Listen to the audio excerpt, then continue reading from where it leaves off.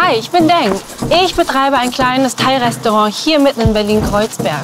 Wenn ich selbst mal keinen Bock auf thailändisches Essen habe, dann esse ich am allerliebsten indisch. Und auch da frage ich mich manchmal, wie sieht es mit der CO2-Bilanz von indischem Essen aus? Dazu treffe ich heute meine Freundin Kavita. Ich werde sie fragen, schmeckt indisches Essen hier in Berlin auch so wie in Indien? Kavita spricht ganz gut Deutsch, aber vor der Kamera möchte sie lieber Englisch sprechen. Good to see you. Das ist meine Freundin Kavita und wir stehen jetzt vor dem Indian Dhaba Mitra am Hermannplatz. Warum hast du dir dieses Restaurant ausgesucht? Because I think it's a really good example of German Indian kitchen. And also the owner, who's a woman, actually originally comes from Punjab, and that's where my family originally come from too.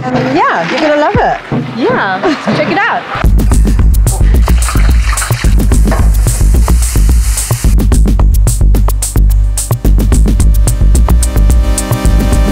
Ihr Restaurant in der Panierstraße ist das erste indische Restaurant im Kiez. Was ist denn Ihr Bestseller? Für den Leute, die natürlich Chicken essen, Chicken Tikka, sehr, sehr viel geht. Und es lief alles so gut, dass wir jetzt hier schon in Ihrem zweiten größeren Restaurant am Hermannplatz sitzen. Ja, natürlich, ich war erfolgreich.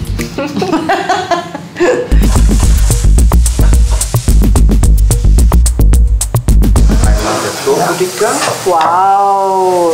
Einmal der Chicken Tikka. Ist es ein großer Unterschied zwischen wie man indisch hier kocht und wie man indisch in Indien kocht? Kommt auf den Gericht an.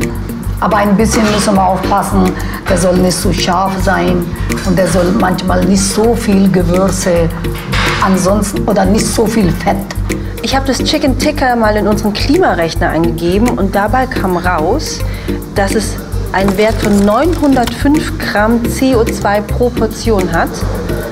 Im Vergleich dazu hat das Tofu Tikka Masala nur 471 Gramm CO2 pro Portion. Currywurst mit Pommes hat 1700 Gramm CO2 pro Portion. Okay. Also dreimal so viel als ein veganes Tofu Tikka Masala. Tofu Tikka for the win. Hey, Kavita, wenn ich mir die Karte angucke, sind da total viele Fleischgerichte drin. Ich dachte immer, dass Inder sich hauptsächlich vegetarisch ernähren. Yeah, that's a big myth that needs to be busted. Mainly because there are millions of people in India that eat meat. And also there are, millions of non-Hindus in India that exist and that have always eaten meat. And, vegetarianism is associated more with upper caste Hindus. But even within Hindus, you have plenty of Hindus that still consume meat too. Gibt es in Berlin ein rein vegetarisches indisches Restaurant dann? Actually, a vegetarian Indian food chain from South India recently opened in Berlin. It's worth checking out. Should we go now? Let's do it. Saravana Bhavan, it's the world's #1 Indian vegetarian restaurant chain. It's kind of crazy because I think it's been around since the 80s and they have like 130 restaurants all around the world. And I'm really happy that they've opened in Berlin now.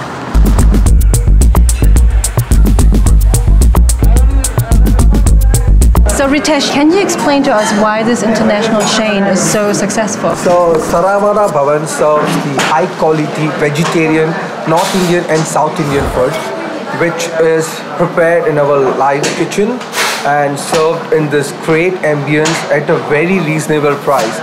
And that's what makes us successful. What's your bestseller?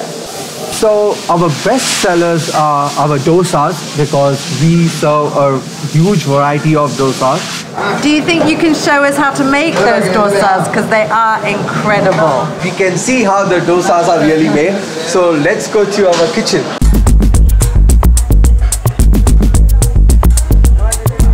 This is a dosa. They will put the rice and lentil 6 hours before in the water for the grinding.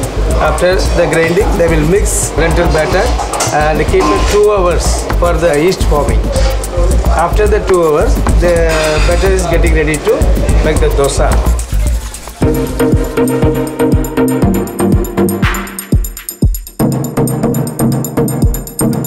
Tasty, right? Oh, that's so flavorful. In der Serie beschäftige ich mich ja damit, wie nachhaltig Essen aus verschiedenen Gegenden der Welt hier in Berlin ist. Und ich würde gerne mal dieses Dosa in unseren Klimarechner eingeben, um zu gucken, wie viel CO2 eine Portion verbraucht. So, ein Dosa, also dieser Teigfladen, hat einen CO2-Wert von 200 Gramm pro Portion. Not bad. Und ich würde dazu gerne mal die Pommes vergleichen. Okay. Und die Pommes hat pro Portion 574 Gramm CO2. Okay. Das Dosa sind also weit weniger klimaunfreundlich als eine Portion Pommes. Yeah, I think the great thing about dosa is the fact that it's super healthy. You can get locally produced lentils from the region that you can use for the dish. And yeah, I think it's a really great way to make a sustainable food choice. Mit indischem Essen lässt sich also total viel CO2 einsparen, wenn man das Fleisch weglässt. Es gibt sicherlich noch viel mehr spannende indische Restaurants, als man eigentlich denkt. Wie ist es bei euch in der Gegend? Was für versteckte Perlen befinden sich in eurer Stadt? Schreibt mir das unten in die Kommentare und ich komme zum Essen vorbei. In den Kommentaren findet ihr auch einen Link zu diesem Rezept und natürlich noch viel mehr Informationen über indisches Essen. Vergesst nicht, diesen Kanal zu abonnieren, denn nächste Woche kommen wir zurück und erzählen euch, wie ökologisches veganes Essen und vielleicht auch wie elitär es ist.